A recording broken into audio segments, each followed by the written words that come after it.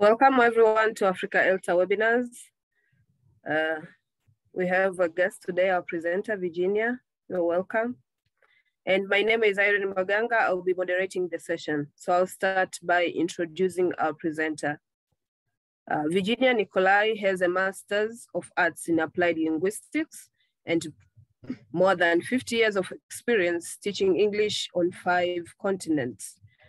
From September 2021 to July 2022, she served as an English language fellow with PK Fokam Institute of Excellence and the US Embassy in Yaoundé, Cameroon. She is currently an associate professor of English as a second language at Colorado Mountain College in USA. She has presented at conferences and workshops for various teacher associations, including Africa ELTA, CAMELTA, Colorado Teachers of English to Speakers of Other Languages, and TESOL International Association, in addition to leading the organizing committee of the 2022 West Africa TESOL Conference. Virginia, you're welcome. Thank you so much, Irene. Yeah, the floor is yours.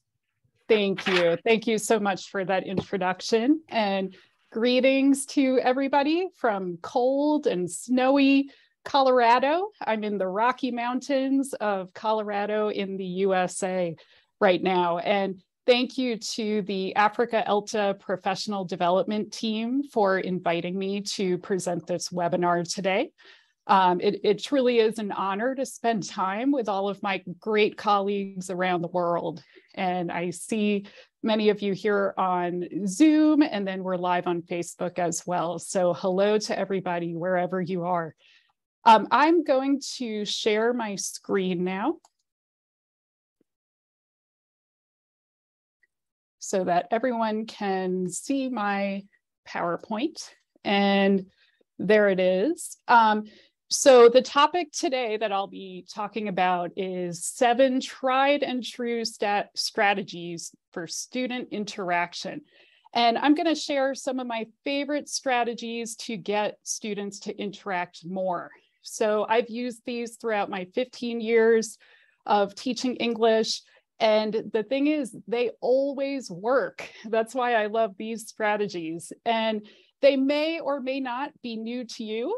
Maybe you're familiar and maybe you've used some of them already. But either way, I hope you'll find an activity today that you can use immediately in your own classroom on Monday. So in the session today, we will discuss first the benefits of student-centered communicative language teaching that lowers the affective filter. So we'll talk more about that.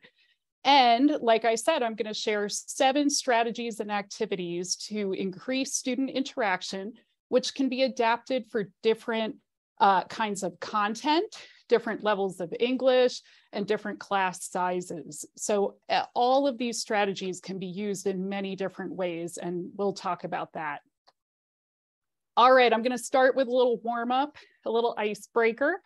And here are 3 statements about me. 2 of them are true, and 1 is not. So 1 is false, 1 is a lie.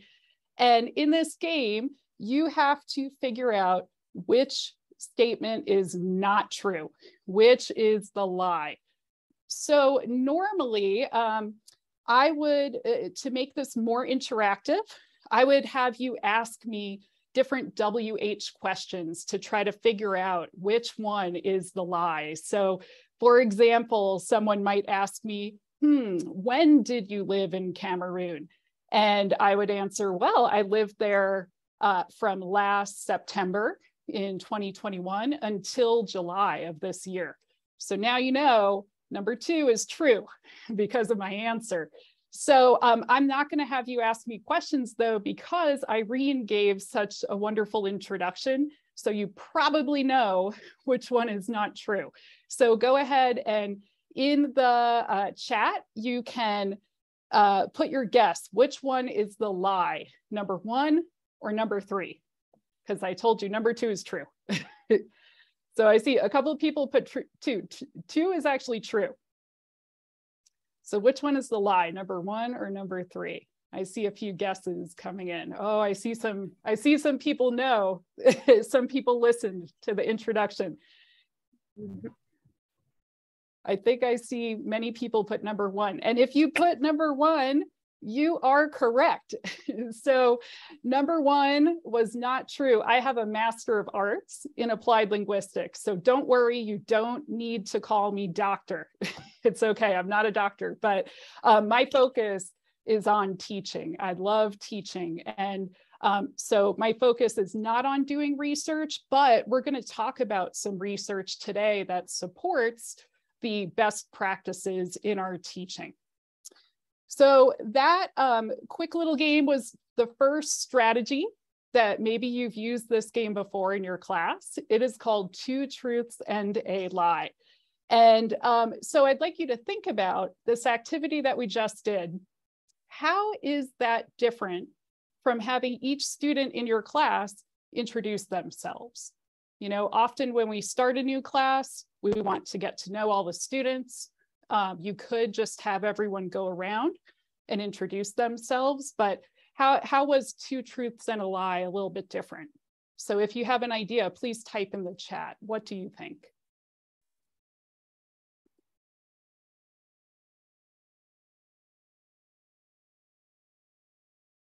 So instead of just saying, you know, I could give an introduction like, hello, my name is Virginia. I am from the United States and I teach English.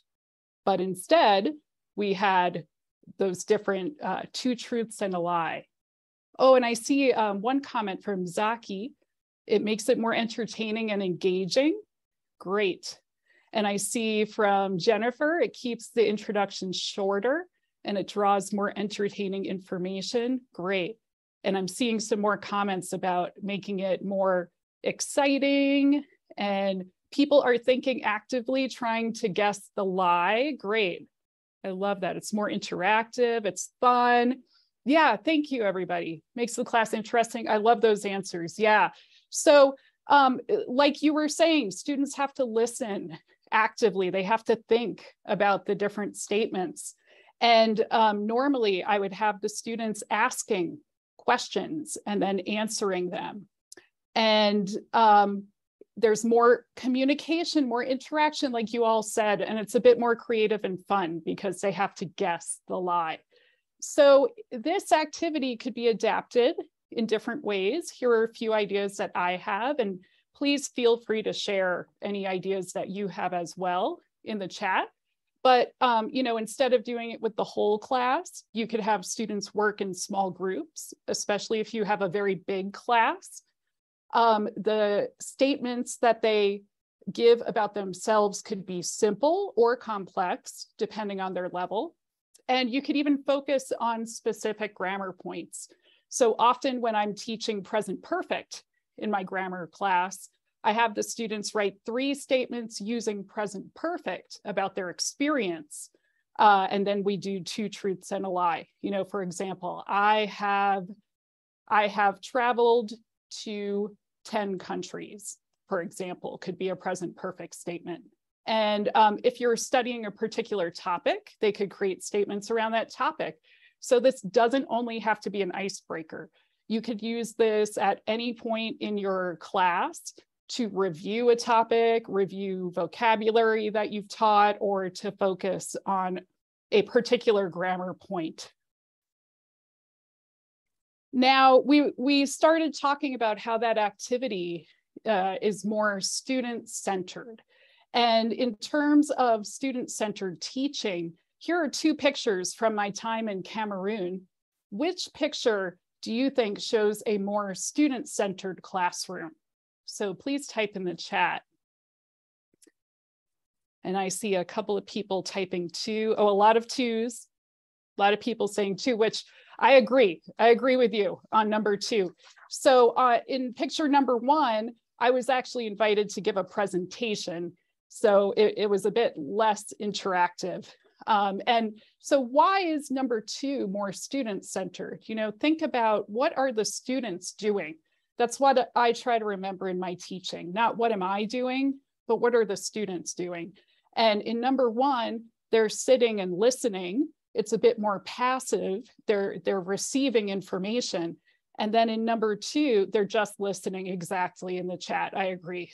And in number 2, the students are talking to each other. They're using the language. They're interacting. They're being much more active, right? So yeah, exactly. In the chat, they're discussing amongst themselves. It's not the teacher leading. It's the students being fully involved. Exactly. Yes, involved in their learning. So related to that, as the research shows, according to Jack C. Richards, the role of the teacher in the language classroom is that of a facilitator who provides opportunities for students to use and practice the language. So that's our goal, right? And why? So, that's our goal, but why? Why is having a student-centered classroom beneficial to our students? And in the picture, you can see some of my very happy students in Cameroon at the US Embassy in Yaoundé. So anyone have any ideas about that? First, I'd like you to think. Okay, so take a minute to think about that question.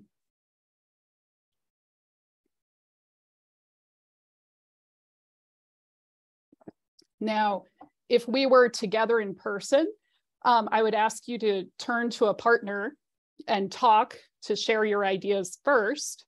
But since we're online, I'm going to ask you to go ahead and share with the group by typing in the chat. What ideas do you have about student-centered classrooms? How are they beneficial to students? And I see some great answers here that it gives them self-confidence. Exactly, that's one of our goals, right?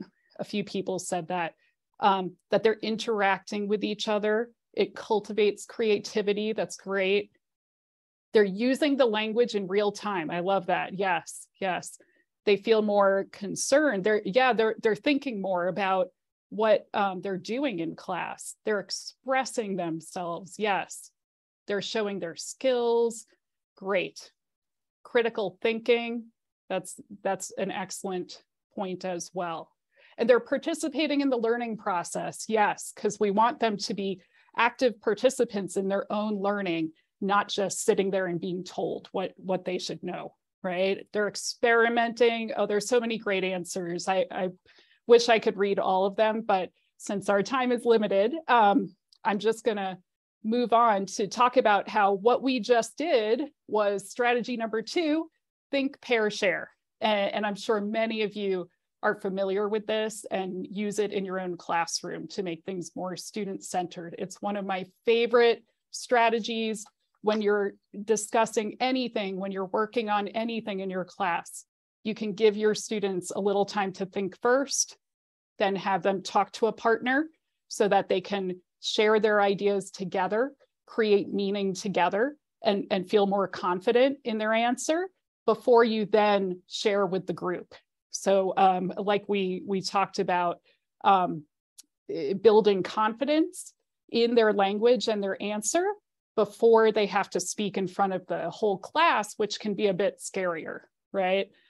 So that's a favorite of mine, definitely. So students benefit from all the things that you mentioned, right? They're getting to know each other. That builds community in your classroom. They're interacting instead of just passively listening. They're having more opportunities for communication, for using the language. And they're engaged, which increases their motivation too.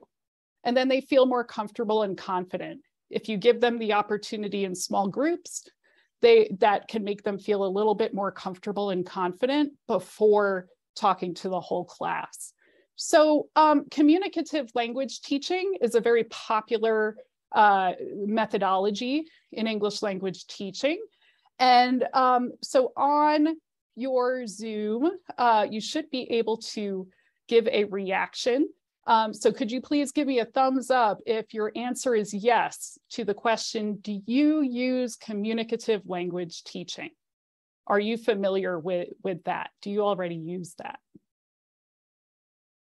And I see some thumbs up in the chat, great, awesome. I think this is a very popular, common teaching methodology, right? Great, and I see many of you are using it already. So just to remind us all, why is communicative language teaching so popular? Second language learning is facilitated when learners are engaged in interaction and meaningful communication. So that comes from Jack C. Richards again. That is not brand new research, but it's tried and true, which is the focus of our webinar today, right? This works. So our students need to communicate and interact and collaborate in order to acquire the language. And so Richards also says that we teachers should make real communication the focus and provide opportunities for learners to experiment, which many of you mentioned in the chat. We should allow them to make mistakes, right? Mistakes are good. It helps them learn, and provide opportunities to develop both accuracy and fluency. We'll talk a bit more about that. And then also giving them practice with all the different language skills like speaking, reading, and listening all together, because in the real world, we don't do those things separately. We do them together. So we want to give practice with that in our classroom. Another concept that comes into play with student-centered interactive activities is the affective filter. So again, could you please give me a thumbs up if you have heard of the affective filter? So thumbs up, have you heard of the affective filter? No, oh, okay, I see some thumbs up, some down. So this might be a new idea for some people. So let me explain. The affective filter describe, oh, and some people, yes, great. So the affective filter describes how a learner's attitude affects the language acquisition process. So even if this is a new idea, as I explain this, I bet you're going to be like, oh yeah, you know, that makes sense. I see that. So exactly, negative feelings like stage fright, I just saw in the chat. If a student has negative feelings in the classroom, their affective filter is high, which means that it is blocking the language from getting into their brain. So it's like filtering what enters their brain, which means they learn less, right? If you're scared, if you're nervous, then you're not learning. Your brain is actually blocking the knowledge. But if the learner, the student, has an optimal attitude, if they have a great attitude, then that affective filter is low. And that opens the brain to more learning, which is what we want, right? As teachers, that's our goal. So this comes from Stephen Krashen, who is a very famous linguist. And as you can see, he wrote about this in 1982. Again, this is not brand new, but it's tried and true, that the effective language teacher is someone who can provide input and help make it comprehensible in a low anxiety situation. So we teachers want to create a low anxiety, low affective filter situation for our students in our class. So how do we do that? We use these interactive communicative activities, okay? So here's 2 examples of activities that you could do in class. Let's say you're studying past tense. And so activity 1, students brainstorm past tense questions, they interview a classmate, they take notes, and then they report back to the class. Or number 2, students individually complete exercises on a worksheet, and then the teacher calls on students one by one to read the answers out loud. So which of these is more communicative and would help lower the affective filter? So please type in the chat, number 1 or number 2. Great. Awesome. So I see a lot of people putting number 1. I completely agree with you. Yes, that less anxiety. Why? Because students are having the chance to talk to a partner first. You know, if they make mistakes, it's not in front of the whole class. It's a little less scary, and they can take notes, they can work it out. and then they get to report back instead of just, answering the grammar exercises and then they get called on right away. That can be a little scary, right?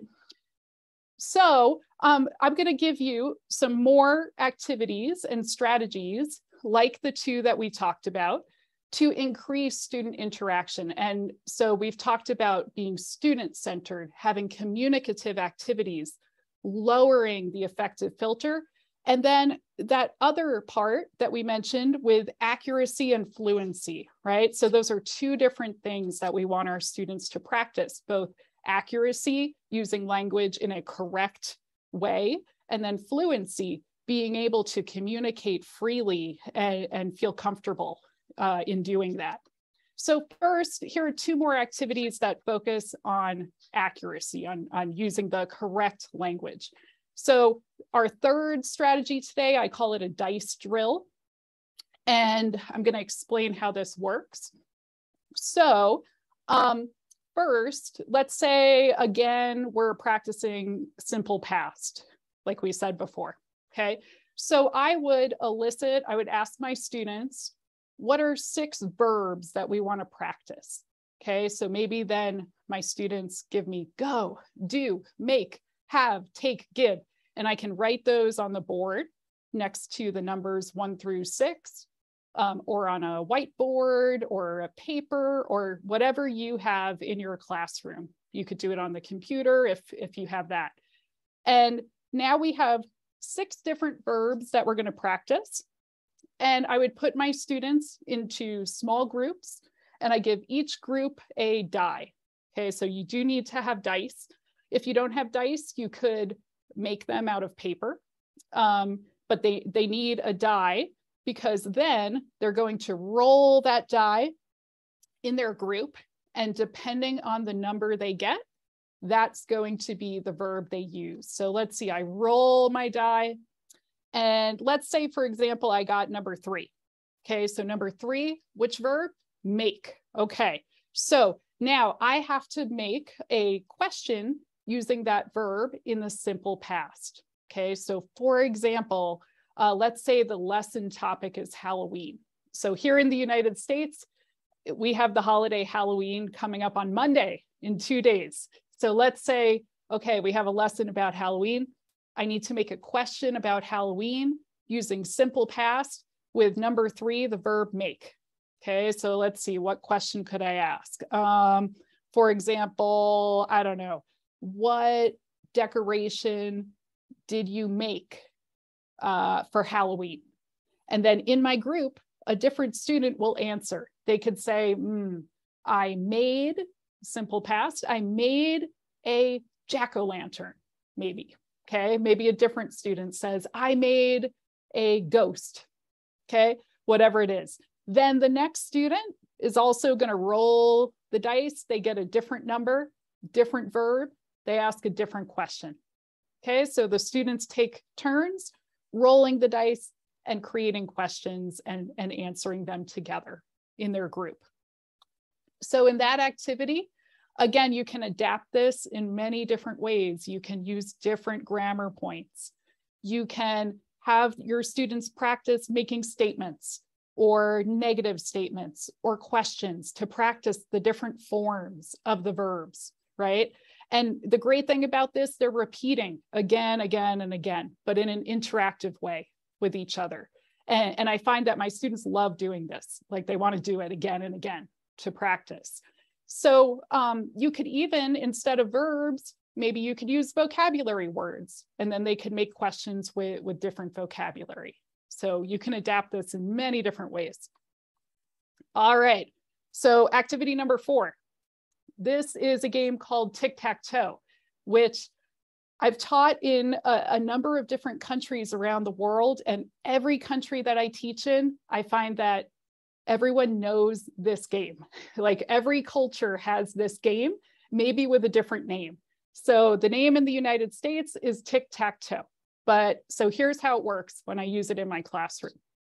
Okay, so I, the teacher, would make this board on my blackboard, whiteboard, computer board, whatever kind of board or screen or paper I have with the numbers 1 through 9.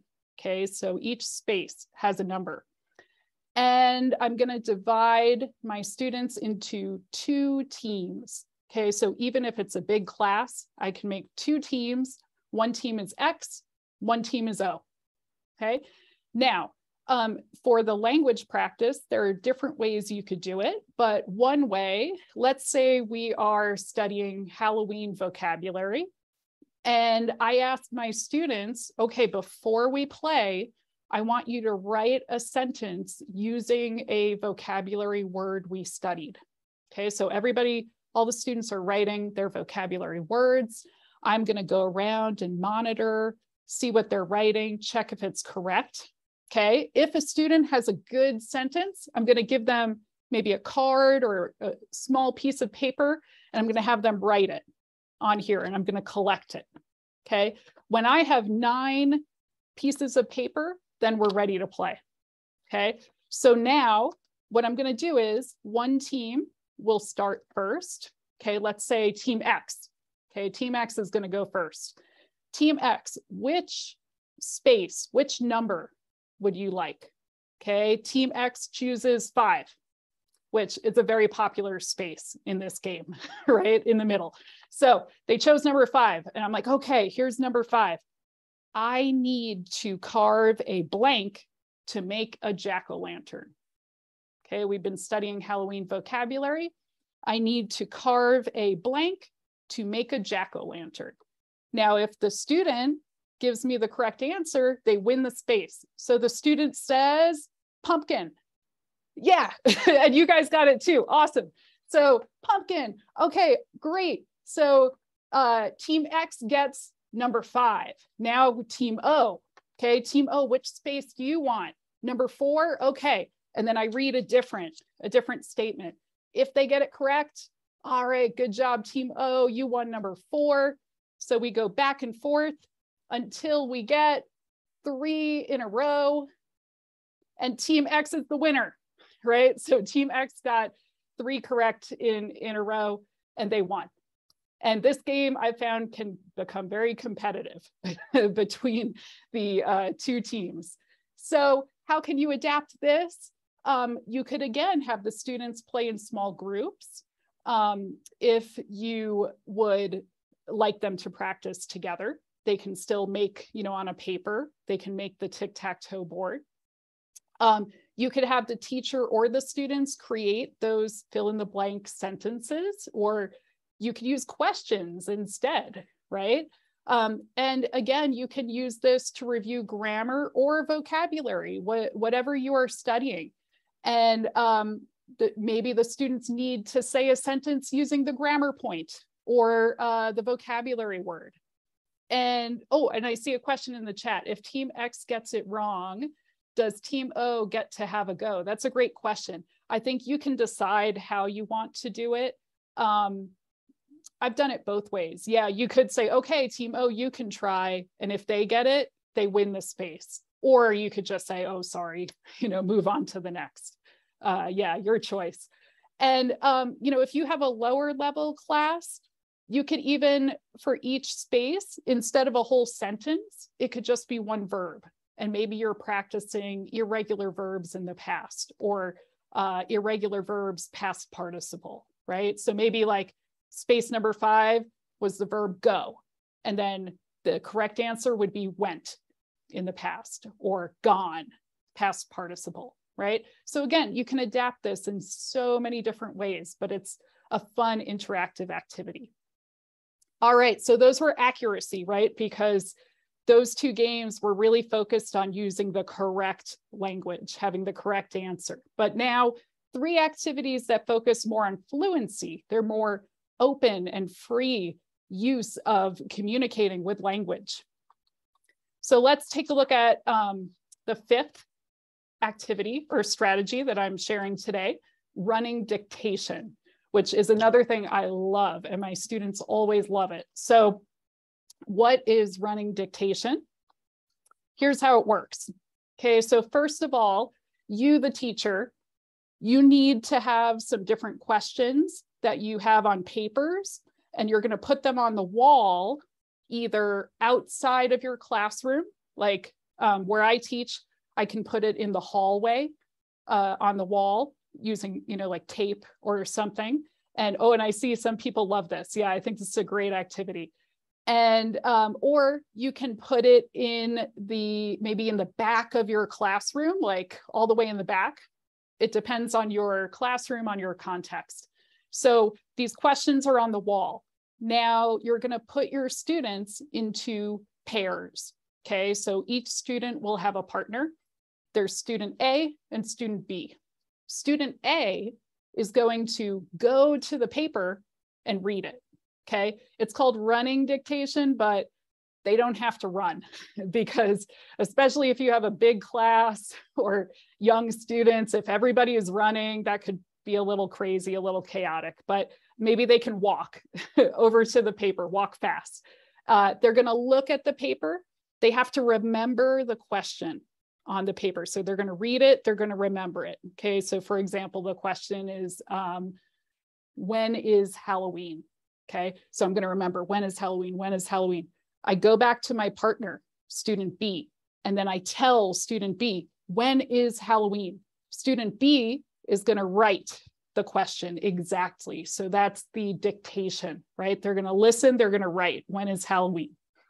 Now, when student A has given maybe 2 questions, they switch. Now, student B is going to go to the paper, read, remember, come back and tell student A. In the end, they have all the questions. Maybe there's 4, right? So now they have 4 questions.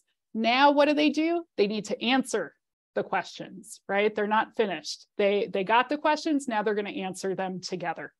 Okay. So you could, for example, maybe your class has read a text together, and the questions that you put are comprehension questions about the text. Okay, so like, for example, when is Halloween?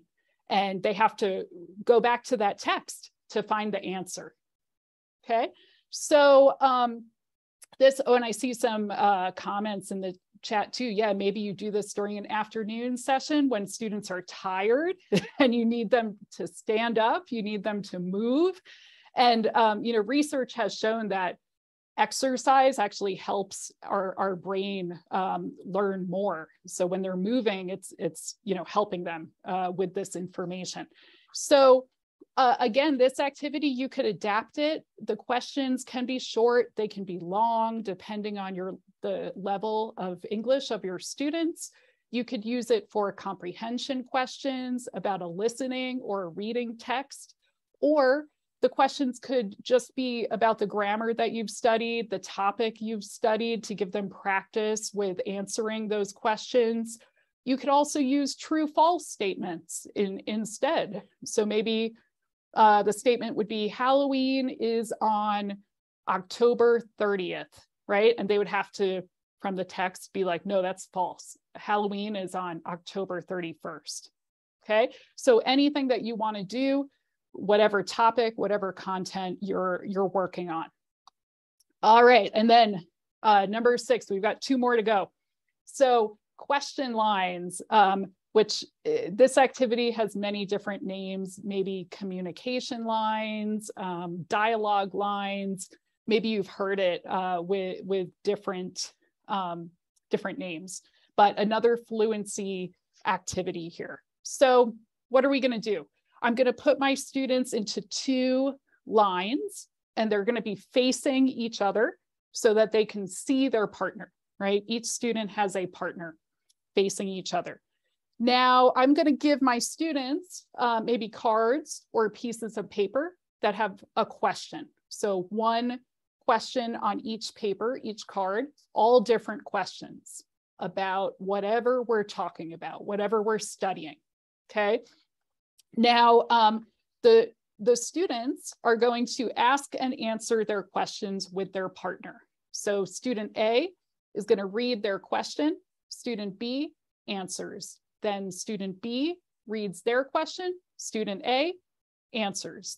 Okay, so for example, I'm student A, I read my question. What was your favorite Halloween costume? right? And then student B is like, oh, I like the costume of a ghost, maybe, or, I like the costume, I like to dress up as a fairy, or, whatever they like for Halloween. And then student B is going to ask also. Now, when they're finished, when you've given all the students time to ask and answer, then the students are going to exchange their cards, okay? So that means each student now has a new card, new question. They have the new question, now they need a new partner. So student A is not going to move. Student A just stands there. Student B is going to move one to the right. Okay, so they're going to move over. Now everyone has a new partner. The person at the end, they need to go to the front. Okay, so now everyone has a new partner. Everyone has a new question. And they're going to, again, same process, ask and answer together. Okay, and you repeat this each time. Each time they exchange, they move to a new partner.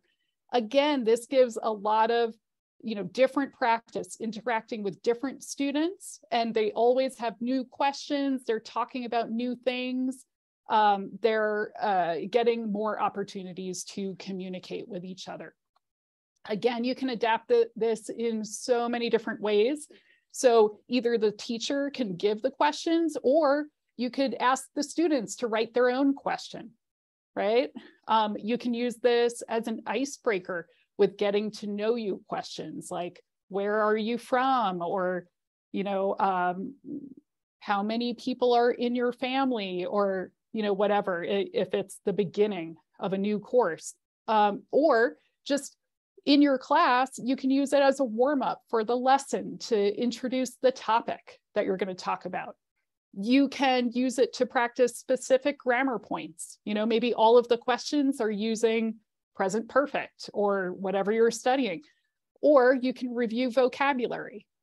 You can also, like the previous activity, use it for comprehension questions about a listening or a reading text, right? Maybe all the questions are about the text that you just read together. In addition, you could use this same strategy to practice a dialogue, so there's in the dialogue student A and student B, and they're practicing it back and forth together. So again, this one strategy, this one activity can be adapted in so many different ways. All right, here's our last one, our final interactive strategy, cooperative learning roles, which is great when you have students working in small groups together. Okay, so how does that work? You put your students in a team of maybe like 4 or 5 students. You can adapt it depending on how many students. This works great for large classes. So if you have to put them in like a lot of different groups. Now, each student has a different role. They have a different job that they have to do. I'm giving you some examples here, but you can create your own jobs depending on what you want them to do. So I often have one student is the reporter. What does the reporter do? They report to the class when it's time for everyone to share. One student is the timekeeper. What does the timekeeper do? They keep the time. So if I tell them you have 10 minutes, timekeeper has to watch the clock. One student is the researcher. What does the researcher do? Research. So maybe that student is allowed to look up words in a dictionary, or if your students are able to use their phones, you could say that the researcher is able to look things up on their phone. And then one student is the note taker. What does the note taker do? Takes notes, of course, right? So they're the one who's writing what the group decides. And then I like to do, my students kind of think it's fun to have an English monitor. So what is the English monitor's job? They tell everybody, please speak English. If they stop speaking English, they're the one who's like, please speak English, and reminds everybody to use the target language while they're working. So you could, and I see in the chat, is it possible to practice cooperative learning roles in a small class with 12 students? Yeah, I mean, so in that case, maybe you want students to work in groups of 3. You could have 4 different groups of 3, and maybe you have a reporter, timekeeper, and note taker, and that's it. So you can choose how many different roles you want, and you can change those roles depending on what they need. So what works well is that students are focused on their own role, their own job. So it helps them to kind of focus what they're doing during that group work, during that team work. And the teacher can give them a task or maybe discussion questions, whatever you're doing. So with our example again of Halloween, maybe the task is in your group, make a plan for a Halloween party. Decide what you're going to do. And they're discussing about, okay, so in our party, everybody will wear a costume. Everybody will bring a pumpkin or, whatever they're doing. Then at the end of the time limit, maybe 10, 15 minutes, the reporter of each group will report to the class, what did the team talk about? What was their plan? Okay, so cooperative learning, which I'm sure many of you have heard of and used, but the research shows that it increases student interest. It helps them improve their critical thinking ability, and it gives the opportunity to practice both productive and receptive language skills in a natural context because they're working together in the team and they're discussing using English, figuring out what they're going to do. Okay, so let's see, that was our final activity, and I think we're on time here. So to review, here are the 7 that we just looked at today. And these are all student-centered communicative activities that help lower the affective filter, make students feel comfortable, help them have a good attitude, they're having fun, they're motivated, which helps them learn, right? It actually opens their brain to more language acquisition. So please type in the chat, which strategy would you like to try? I'm sure you've used some of these or many of these before. Is there anything new that you'd like to try? Or maybe there's one that you'd like to adapt in a different way. So which one would you like to do? I'm seeing all, that's great. I'm glad that they're all helpful. Dice drill, okay, awesome. Yeah, my students love dice drill, honestly. Number 6, question lines, great. Running dictation, that's awesome. And I see a question, what is the difference between an icebreaker and a warm-up? Okay, great question. So to me, the difference is an icebreaker is when the students are meeting for the first time. So maybe at the beginning of the course, beginning of the term, and it's a way for them to learn more about each other. And a warm-up, I use every class meeting, every lesson. We begin with a warm-up to get students ready to think, to get them introduced to the topic so that they're activating that schema, they're thinking about what they know about that topic. So I hope that helps.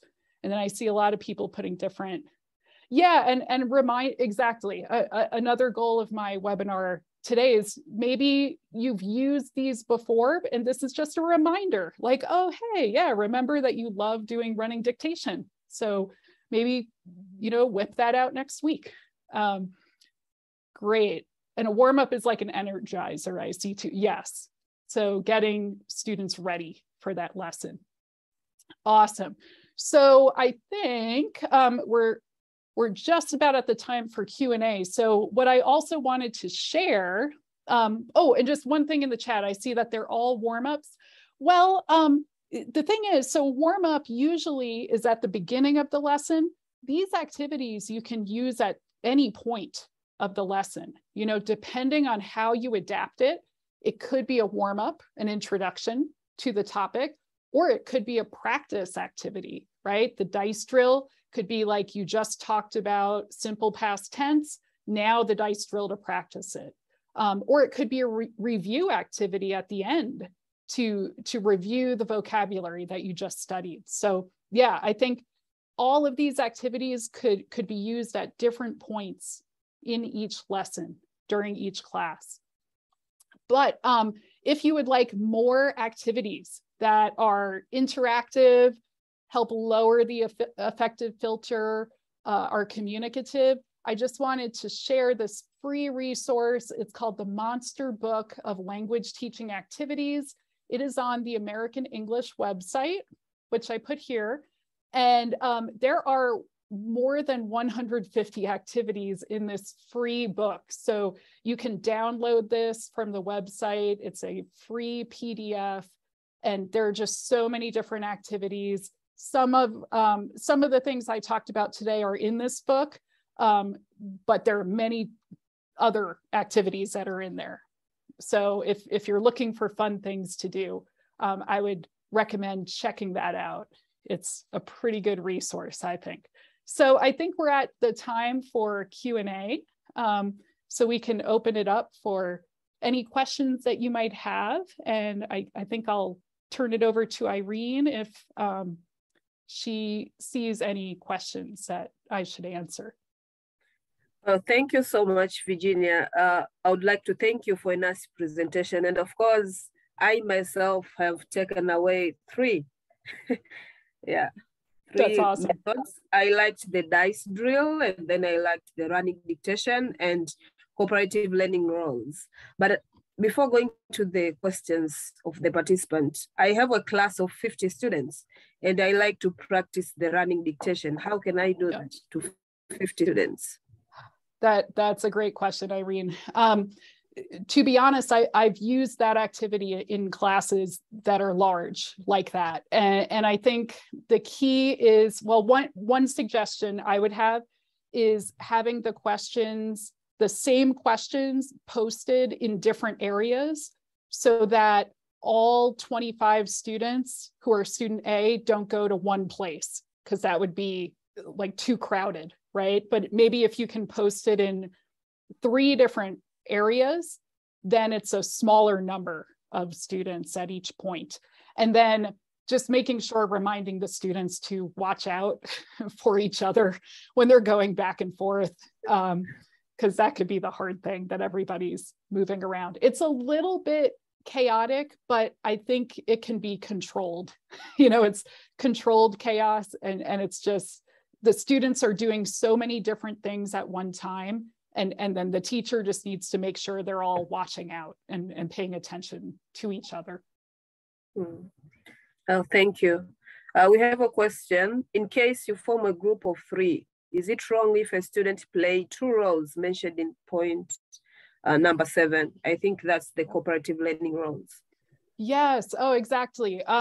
Right, because, when we make groups, usually it doesn't work out perfectly that you have the exact same number in each group. So I think that's a great idea. I usually do that too, where I say, oh, okay, this group only has 3 students. So one of you please choose 2 roles to do, or I can assign 2 roles. Or, for example, you could say, well, everybody's the English monitor.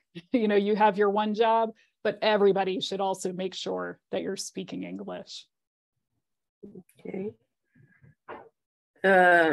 There's a question that which level we should use communicative language teaching?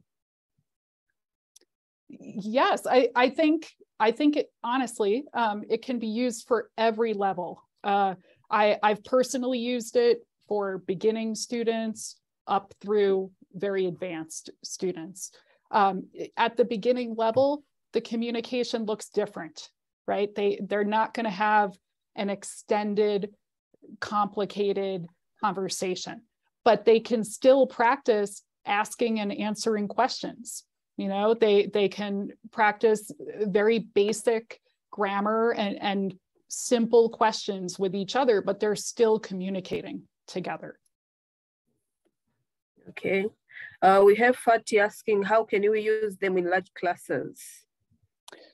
Yes, I think that, and I agree. I think for many teachers, that is the big issue, right? So I'm just going to go back to the list of these different activities. 2 truths and a lie. I would suggest, if you have a very big class, putting students into groups and they can do the activity together in the group, and the teacher can walk around and monitor and just kind of make sure that they're staying on task, right? Think, pair, share works with any size group, because you can always give 50 students time to think, turn to a partner for the pair, and then for the share, not everybody can share, but the teacher can select a few students. Dice drills works well in small groups also, right? So you have a large class, but you divide them into smaller groups so that everybody is doing the activity at the same time. And the teacher just needs to go around and monitor. Tic-tac-toe, if you have a very big class, you can still make 2 teams, and maybe not every student gets a turn, but the group can maybe kind of talk to each other. Or you can do it in small groups. Again, running dictation, like we said, can be a little chaotic, but just as long as everybody's being careful, it can still work. Question lines, I've done this in classes of like 50 students. You need enough space, but you just put everybody in 2 lines. And it's very controlled, because they ask and answer their questions and then they move to the next. So it can still work. And then cooperative learning roles as well in a big class. It's a great way to give students different jobs when they're working together in a smaller team. So you're splitting the class up into smaller teams and having them do the group work. And then maybe if your class is really, really big, maybe not every team can report, but you can have, depending on how much time, you can have the different groups report back. So I hope that helps.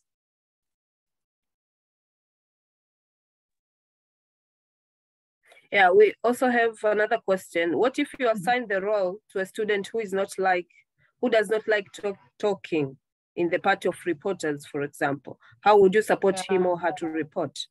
Oh, that's a great question. So when you do the roles, I've done it different ways. One thing I do for that is I'll let the group decide who is doing which role.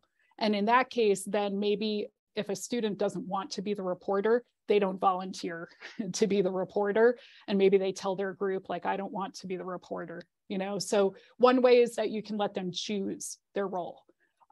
Or if you're assigning it, maybe if you assign reporter and the student is like, oh, I don't want to do that, you could work with them to give them some support, maybe let them read from notes when they report, that might help. Or, I think if they really, really don't want to be the reporter, I would maybe ask another student to switch roles with them. And maybe if you do this a number of times in your class, eventually they will become more comfortable. After they see other people doing it and understand how to do it, maybe after 5 classes of this same strategy, they finally are ready to be the reporter. But I really do like giving students the choice, because I think, again, lowering the effective filter, if they're not comfortable doing it, they're not going to be learning from it. So give them the choice to do a different role. Okay, I don't see more questions.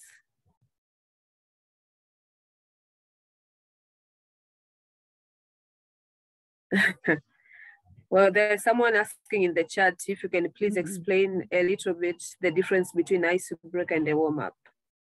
Sure. I think I mentioned before, but to kind of reiterate about that, because I think I saw another question about warm-up in there. So for me, a warm-up is at the beginning of each lesson, so maybe in our class on Monday, when we begin the lesson, we do a warm-up. And then on Tuesday, we begin a different lesson, we do a warm-up at the beginning. On Wednesday, we have a different lesson, we do a warm-up. Icebreaker is a similar idea, but it's really, an icebreaker is for students to get to know each other better. So you're making them feel comfortable together. And so an icebreaker is really focused on them learning about each other's lives, about their interests, about their background, about their experience. So an icebreaker and a warm-up can be similar. But an icebreaker is more to make students feel comfortable and build a relationship with each other. A warm-up is tied to the lesson. It's introducing that lesson. It's introducing the topic. It's getting the students to think about the topic of the lesson. So I hope that makes it a little clearer, the difference. Yeah, thank you. And can a hot chair be assigned as a cooperative learning?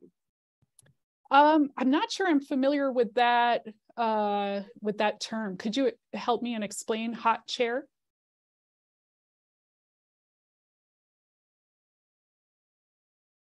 Because I'm not sure I'm familiar with that. Me too. So whoever asked that, if you can explain about hot chair, then I could answer better.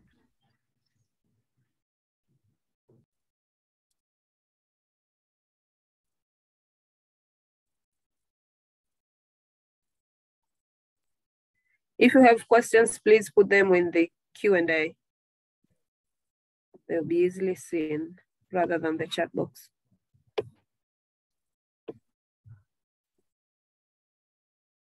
And while we're waiting for that, I'll just put up here too the references that I'm happy to share this presentation, but if you're interested in reading more about the research, here are the links for that.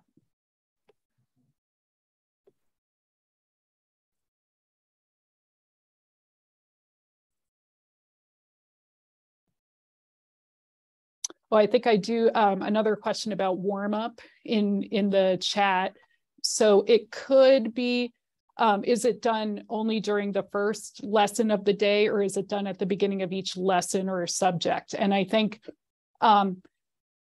I think it's great to do a warm up at the beginning of anything that you're introducing. So if you're introducing a new lesson with a new topic, it's good to do a warm up at the beginning to help the students get ready for that topic. So depending on how you have structured your day or your class, maybe you do a warm up in the morning and a warm up in the afternoon, or it depends how many different lessons, how many different topics are you working on that day.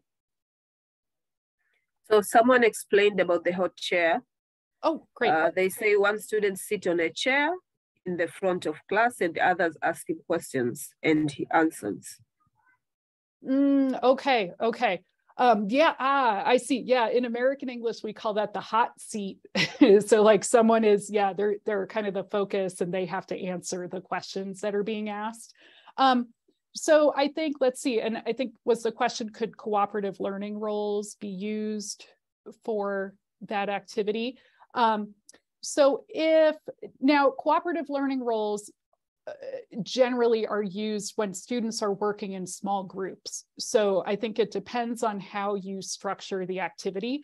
I'm familiar with that hot chair maybe being in front of the whole class and different students are asking questions. So in that case, if it's the whole class, I probably wouldn't use cooperative learning roles, but you could maybe before that hot chair activity, first, the students work in small groups to create the questions. And then in those small groups, they could have those cooperative learning roles. And then the reporter of each group could ask the question to the hot chair. So that would be my suggestion for that. But I think you could probably think of different ways to adapt it. Okay, someone is asking that some people are not interested or comfortable with Halloween. Can a teacher use the idea in teaching English language in the classroom if the students are not comfortable? Oh yeah, I mean that's a great question, and I have encountered that too, where here in the U.S., some people do not celebrate Halloween. Maybe they are not comfortable with that topic for religious reasons, cultural reasons, whatever. So I think you as the teacher know your students and you know your class. So, and in this webinar, I'm not saying that you have to talk about Halloween. I'm just using that as an example because it's coming up in 2 days here in the US. But maybe as a teacher for your class, you don't think that's a good topic. So, I would say, again, with that concept of the affective filter, if a student is very uncomfortable with a topic, their brain is going to shut out any kind of language acquisition when that affective filter comes up and is high.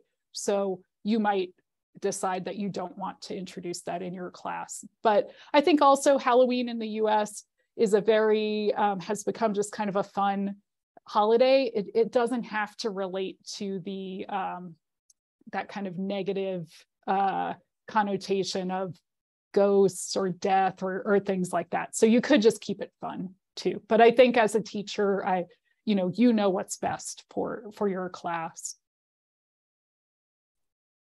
Yeah, someone is suggesting, I think it's Samira, that we can use local celebration from our country or culture, right, to make it relevant to our students.